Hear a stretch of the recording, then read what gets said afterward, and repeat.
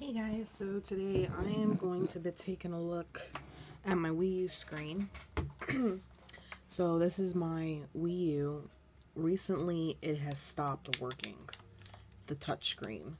Now the console's just fine, it's just the touch screen and these buttons. So over the past few days what I've been doing is testing it. Now I'm able to play games using my TV and of course my Wii U Pro controller. I just can't play like Mario Maker or things that need the gamepad like Netflix. So I took it apart, couldn't find anything wrong with it. I don't have any parts to replace. So just gradually practicing and playing with it just to see what worked and didn't, I realized that all of these things work. And for some reason, it's stuck on something. Either one of these buttons are stuck, the screen is stuck, something's stuck. I was able to get actions from all four of these buttons, these two buttons. I have not gotten, oh, the home button is working. So you see that where it shows that. So that's the first time I ever got the home button to work. This TV button has always worked. The power button has always worked. But these are currently stuck, and so are these. And touching the screen, it's unresponsive. So, I'm gonna show you a trick, and hopefully it will do the same thing that it did. So what I did was I lifted up the screen at the bottom because at this time you have to do some investigating, okay? So I realized it was the bottom of the screen that could have possibly been stuck. So I kind of took my fingernail and lifted up just a little bit, and I noticed, that helped. I don't know if it's gonna work this time, but power button works. I'm able to go past that. Now before, I was stuck on this screen. I was completely stuck. I wish I had a video before to show you guys, but I was literally just stuck on this screen. So I'm able to use that, and I'm able to press the screen, the Wii U menu, and go to the Wii U menu. It's booting up. And I'm going to see if, there we go. I lifted it up just a tad bit more than what I used to. Than I did the first time. Now, I have to say this. Do not try this if you just bought your Wii U, because you could possibly void the warranty or, whatever Nintendo has. Please be careful because you could break that screen. So what I think is that I might have gotten some debris might have been stuck into it. I'm not sure.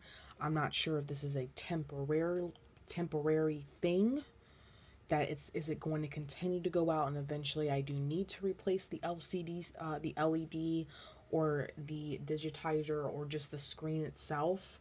Like, I'm not 100% sure, but this is proof that I got it working.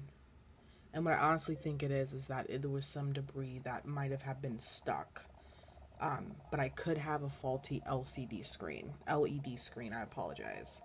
So I'm going to test it out, and I'm going to calibrate my screen just to be on the safe side. And what I just realized, and what I hate with these Wii U's now, that since the gamepad was rendered useless to me for like 5 days, you cannot use the TV to access this. So I couldn't go and calibrate my screen, erase anything, because for a minute I thought it was a software issue. So we're going to go ahead and we're going to calibrate. Is it here? No, it's TV. Okay, so we're going to calibrate the touch screen. So, alright, so we got the stylus. Tap here. Tap here. Tap here. Tap here. Alright, and it says it's complete. Click OK, and enable. Everything else looks good. So like I said, I'm not sure if this is going to be a temporary thing or I've just resolved it. But if your Wii U has been stuck on that quick start or the touchscreen's unresponsive, the first thing I recommend is first cleaning the screen, making sure that it's visibly clean. And then what you can do is go around these little corners and see if you see any little types of debris and things like that. Or next work, if that doesn't work and you clean it as much as you could, Nintendo recommends a dry toothbrush on the screen. There's many videos on YouTube explaining how to clean the screen with a toothbrush. But if all else fails, if you have fingernails, or you can just probably use like a card or something, you just need to basically just lift this with the fingernail, if that makes sense. Just a little bit, not so much. It's not going to let you go all the way back to break the screen, but just be very cautious when you're doing it. I don't recommend it unless you're desperate like I was. I was even afraid just taking the screen apart and taking everything apart. I was scared. So, like I said, this is at your own risk. If your Nintendo Wii U is in, which I think they're discontinued, but if it's still in the 1 year time frame, you can just have Nintendo fix it, and they're really generous with, like at no extra cost or whatever the case may be. Like I said, at your own risk. All right, guys, talk to you later.